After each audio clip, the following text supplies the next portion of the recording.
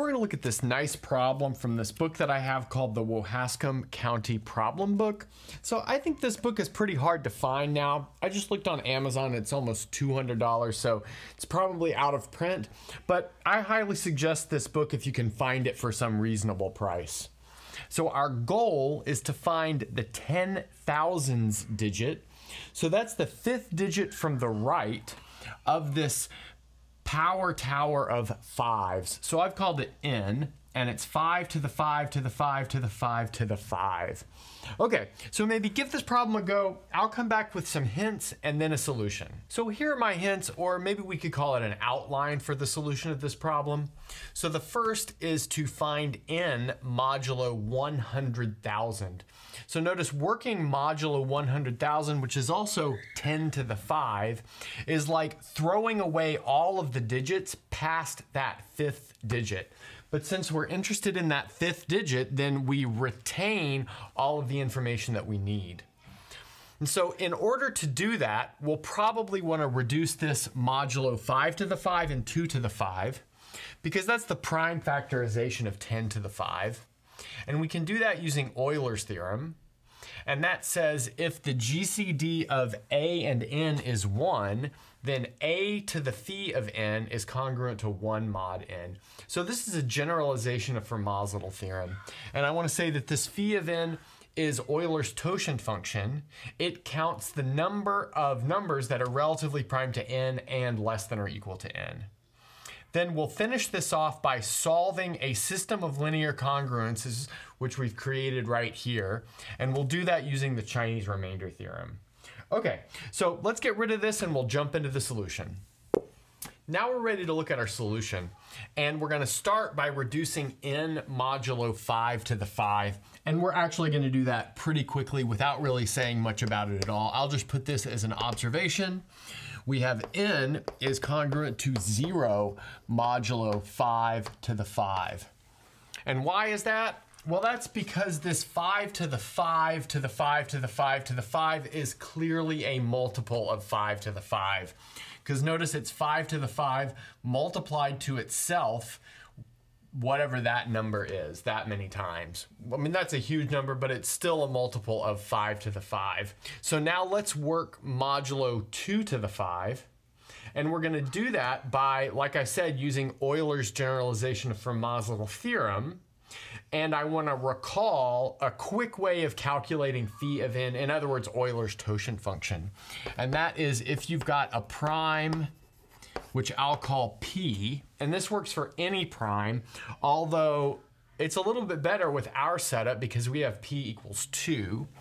Anyway, we've got phi of P to the n is equal to P to the n minus P to the n minus 1. I've got a proof of this in my number theory playlist if you guys want to check that out. Okay, so let's notice that if we've got a power of 2, then phi of 2 to the n, well, that's 2 to the n minus 2 to the n minus 1, but that clearly just gives us 2 to the n minus 1. How can you see that?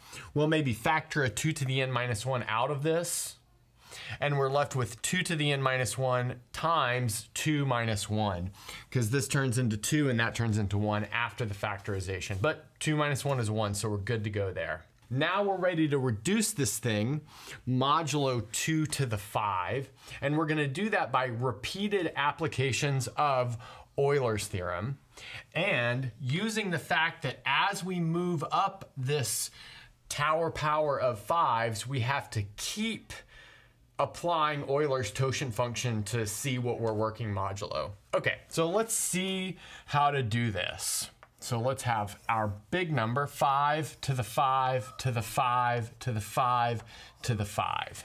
Okay, so let's see. So we want to work this whole thing modulo 2 to the 5. But notice that's the same thing as working mod 32. 2 to the 5 is clearly 32. Okay. But now if we go up one level of this, then we need to work mod phi of 32. In other words, phi of 2 to the 5. Well, that's going to be 2 to the 5 minus 1 or 2 to the 4.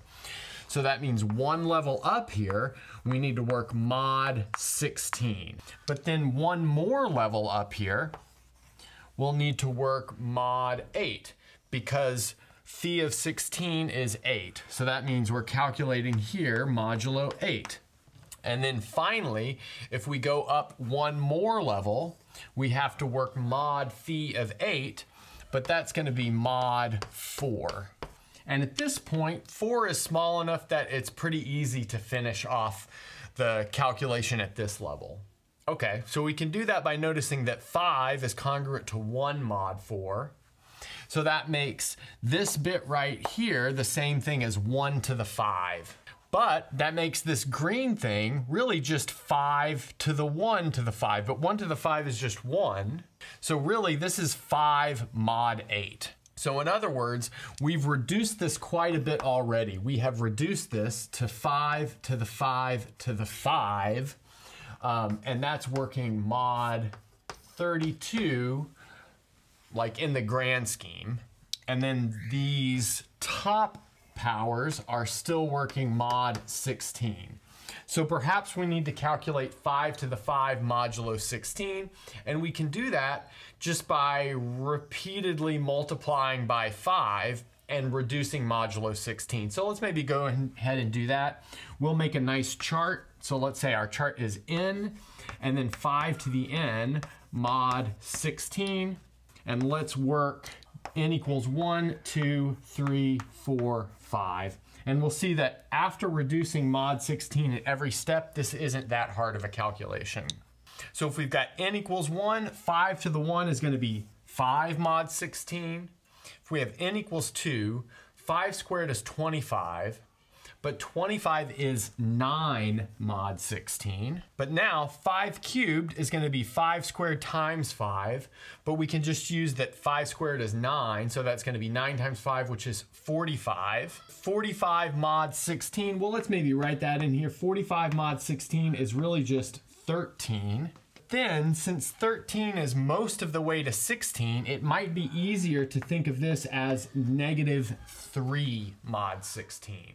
Now we can calculate 5 to the 4 by multiplying any of those by 5. We might as well take the smallest, so we'll take negative 3. That'll give us negative 15. But since we're working mod 16, we know negative 15 is the same thing as positive 1 just by adding 16 to that. But now multiplying by 5 again tells us that we just get 5 here. So in other words, we know that this 5 to the 5 mod 16 really just cancels all the way down just to 5. And so what we need to calculate at this point is just 5 to the 5 mod 32. But now we can play the same game. So I'll maybe skip the calculation, but you guys can check it if you want to. And what we end up with is that we get that 5 to the 5 mod 32 is really just 21 mod 32. So that means we have n is congruent to 0 mod 5 to the 5, and n is congruent to 21 mod 2 to the 5. So we'll get rid of this and then we'll use the Chinese remainder theorem to find out what n is. On the last board, we determined that our goal number, which we called capital N, was congruent to 0 mod 5 to the 5. That was easy to see. And then by some calculations involving Euler's theorem, we showed that it was congruent to 21 mod 2 to the 5, or mod 32. Now what we want to do is solve the system of linear congruences defined by those two equations that we have there. So in other words, we want to find an n that satisfies both of these congruences, and we can do that using this thing called the Chinese remainder theorem. So I'll let you guys check what the careful statement of that is. But the proof has this nice algorithm for the solution, and it goes like this. So if the GCD of m and n is 1, then this system of congruences, which is capital N, is congruent to A mod m, and it's also congruent to B mod n, is solved uniquely.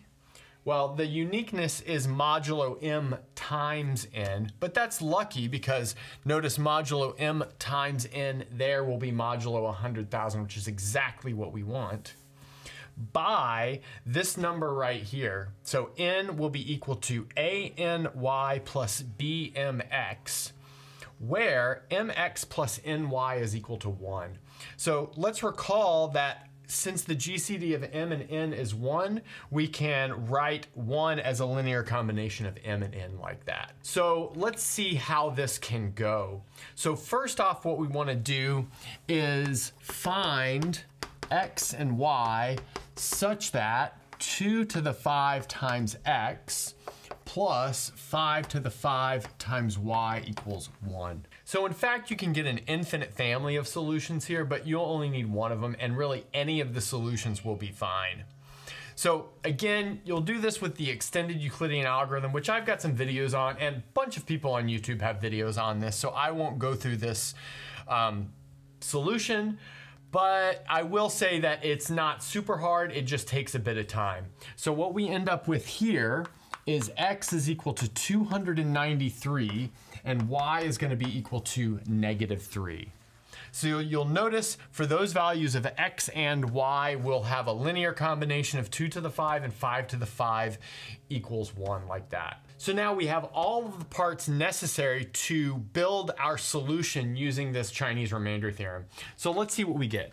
We get n is equal to 0 times 293 times 2 to the 5. So that's like this part right here. And then we're going to add that to -3 times 21 and then times 5 to the 5. So notice we're going to get a negative number here, but our solution is unique modulo mn. And so we'll exchange that for a positive number as needed.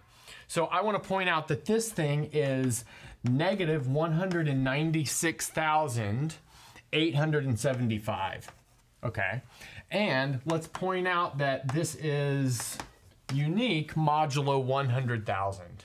Well, this number right here is most definitely positive, so that means we need to exchange this for a positive residue modulo 100,000.